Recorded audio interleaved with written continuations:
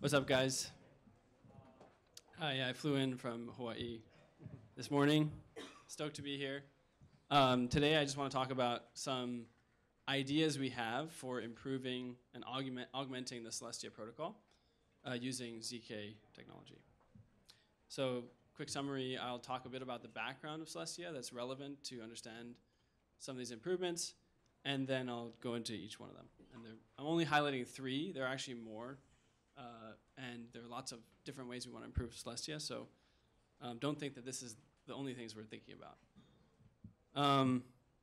So first of all, what is Celestia? The origin of Celestia is this white paper, Lazy Ledger, published in 2019 by one of our co-founders, Mustafa. And in that, he described this goal to build a minimal, modular, and scalable data availability layer. So what that means is when we say minimal, we want it to be minimal amount of overhead to verify. So you shouldn't need much bandwidth, you shouldn't need much state or storage, and you shouldn't need much execution to verify the chain. And the end goal is really that everyone with a smartphone should be able to verify the Celestia blockchain, because that's how we reach maximum decentralization. Modularity, it comes to this idea that actually you can separate execution from consensus and data availability. So Celestia, rather than verifying that transactions in a given block are valid, just verifies that the transactions are available. And then finally, the piece on scalability is that actually in 2018, Mustafa wrote this paper about data availability sampling, which is the first proposal for how you can build a blockchain that where the block size and the throughput scales with the number of nodes in the network. And so that is what, to me, scaling, that's the definition of scaling, is that you can have bigger and bigger block sizes with more and more participation. Like a standard monolithic chain has a fixed block size, and once you reach that limit, you can't go any further. Some relevant details of how Celestia works for those of you who might not be familiar. Data availability sampling requires that you build your block in a very specific way. So you have to take the original transaction data and you divide it into these chunks, and then you extend these chunks using Reed-Solomon erasure coding into this extended block. And then nodes that are sampling choose randomly among that block, and each time they sample successfully, they have a higher confidence that the whole block data is available. And specifically, the block data is also Merkleized in a special way.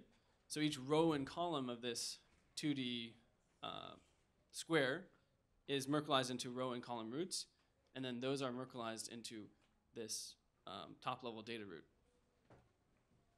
So if you're a roll-up and you're trying to prove to a client that the data that you published has actually been published, if they have sampled the Celestia block, all you have to show them is that your data was included somewhere within the data root. So that's all the background that you need to know about Celestia, and we can move into the more interesting stuff. What's really exciting is that most of the work is done. So we've built out data availability sampling, we have block reconstruction, we have BFPs, bad encoding fraud proofs, which I'll share more about later. We have a namespace Merkle tree, which enables people to query data according to specific applications. And we've tested this now on the block space race with over 1,000 light nodes and lots of things. But even though we're shipping, Celestia is not done. This is just V1. This is just the start. And really, there's a lot of improvements that we have in the works and ideas that we want to build to make Celestia even better. So that's what this talk is really about. So a quick note, I know very, very little about ZK. Basically, my mental model is what you see on the right, which is I understand that you can generate the proof with a public input and a witness, and then I know you can verify it with the proof and the public input. That's pretty much my mental model. There's people in this audience who know a lot more than me, and so that's just a disclaimer. So if you came to this talk hoping that you'd learn something interesting about ZK, sorry, this is not a talk for you. So the first improvement that I think would be very, very interesting is proving the correctness of the encoding of the Celestia block data. So the current way that Celestia works is that a block producer makes the extended block, they construct the block, but they could do it in a malicious way that actually doesn't follow proper encoding. And so you couldn't actually reconstruct the block if you wanted to. And so to solve this problem, we have what we call a bad encoding fraud proof. So if a full node in Celestia sees that this is happening, they will generate this fraud proof and circulate it to the light nodes, and they'll know not to trust that block. The downside of this approach is that even though it's trust minimized, you have the same sort of latency as like an optimistic rollup. So you have to wait for this fraud-proof window to elapse before you can consider a block final.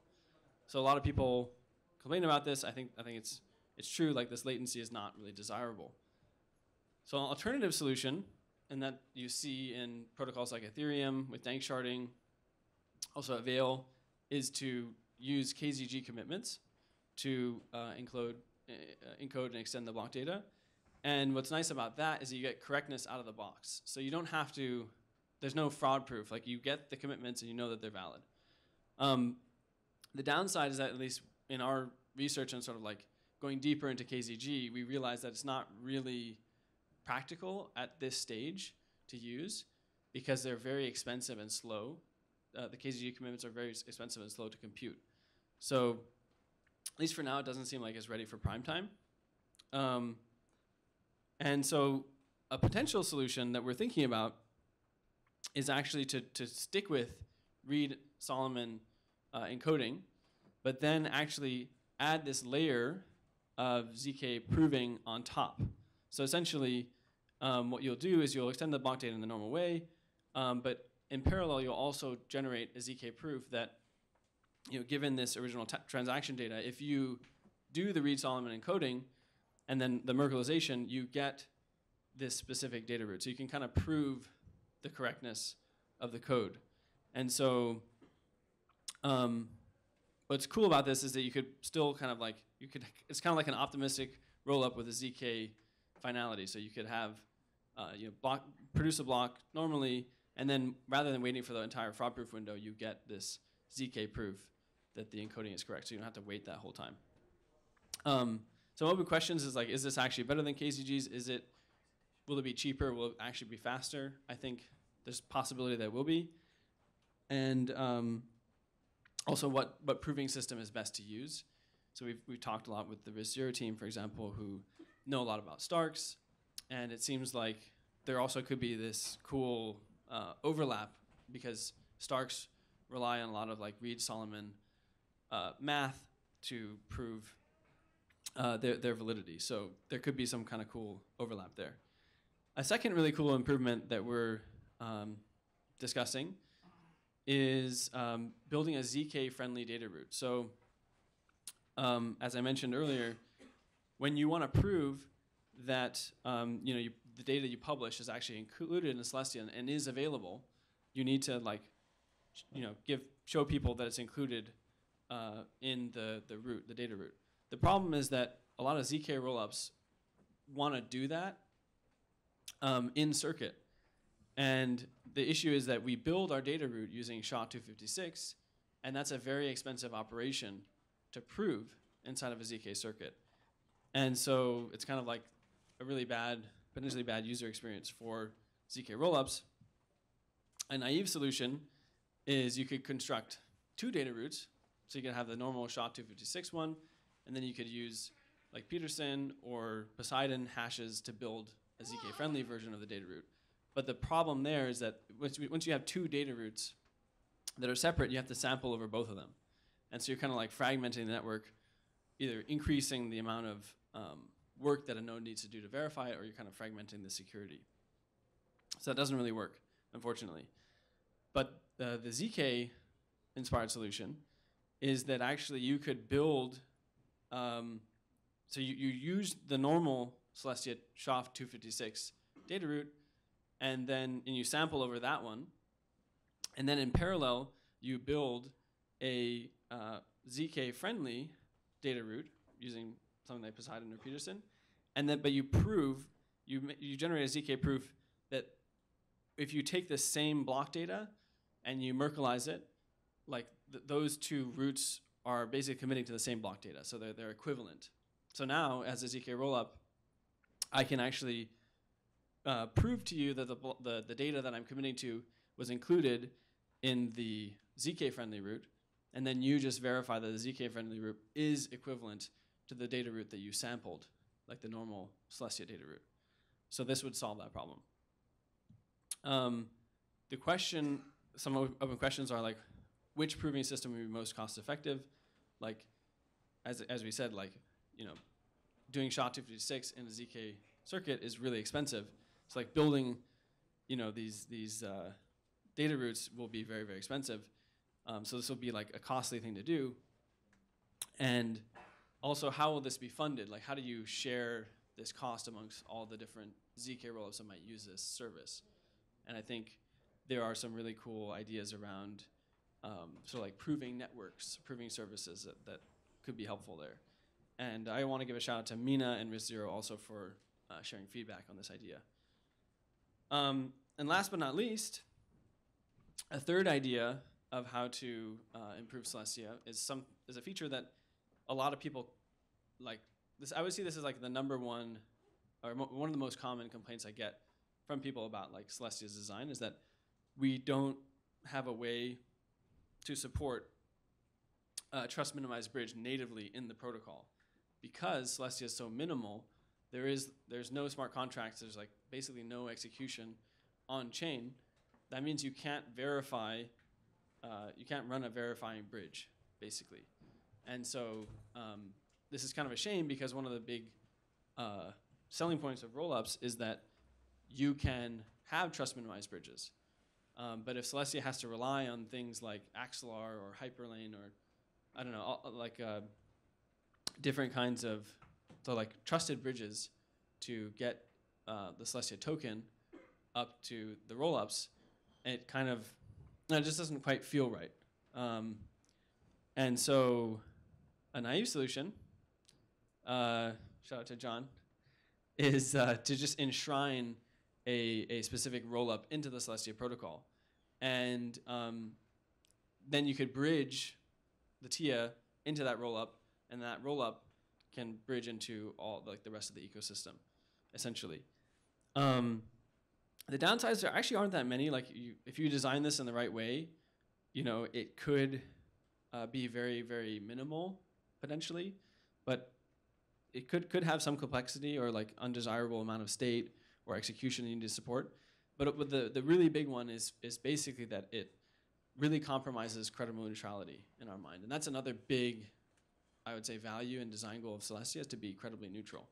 So what that means is we want to make sure that we're not favoring any specific protocol.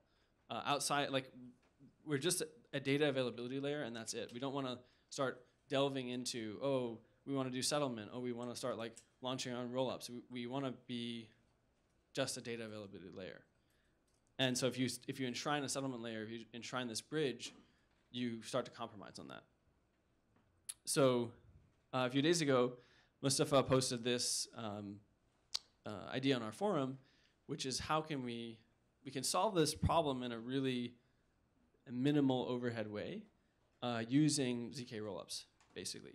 So the idea is that at the Celestia level, we create a new transaction type where the verification key of a ZK program is like the address. So you could send funds to that address.